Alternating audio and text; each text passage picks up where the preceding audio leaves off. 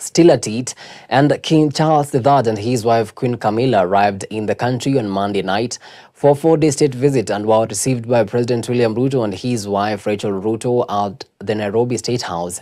60 years since Britain colonized Kenya, Dickens Luvanda gives us a picture of the King's royal visit.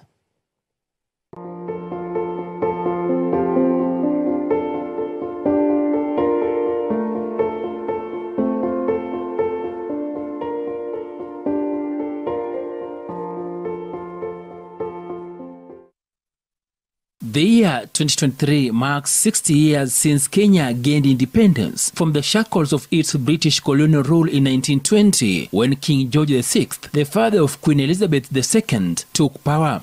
December 12th annually is a holiday in Kenya, which is marked in honor of that independence. After his visit to Kenya in 1971, 1978 and 1987 as a prince, the first son of Queen Elizabeth II, Charles Philip Arthur George, who is known as King Charles III, visited Kenya again on October 31st, 2023, accompanied by his wife Camilla. The two boarded a Royal Air Force plane that landed at the Jomo Kenyatta International Airport in Nairobi on the night of Tuesday, October 31st, and were received by the head of ministers, who is also the Minister of Foreign Affairs, Musalia Mudavadi, alongside the British Ambassador to Kenya, Neil Wigan.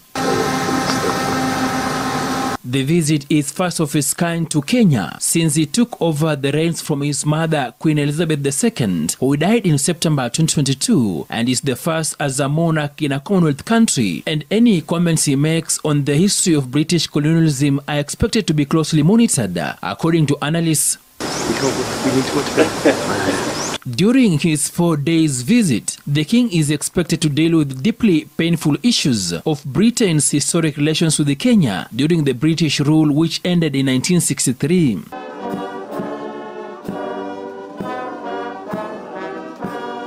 This will include the emergency of 1953-1960, when the colonial authorities declared a state of emergency in response to the Mau Mau guerrilla campaign against the European settlers. More than 1,000 people were executed by hanging during the emergency period, and the death toll is estimated to be in thousands. The royal family and the British government are blamed for the disaster left to Kenyans, such as allocation and ownership of large tracts of land to a few rich families. The vast fertile land stretching from central Kenya to the Rift Valley was known as the White Highlands and was owned exclusively by settler farmers. The natives were pushed aside to make way for European farmers to own better and fertile land. The colonial government used its air power and ground forces that included many Kenyans known as home guards to organize brutal crackdown against the Mau Mau. After independence, large pieces of land was given to home guards who collaborated with the colonizers, as Mau Mau continued to be seen as a terrorist group. Up to date, the British government continues to be blamed for brutality and atrocities meted on Kenyans. Dickens Luvanda, Hope TV News.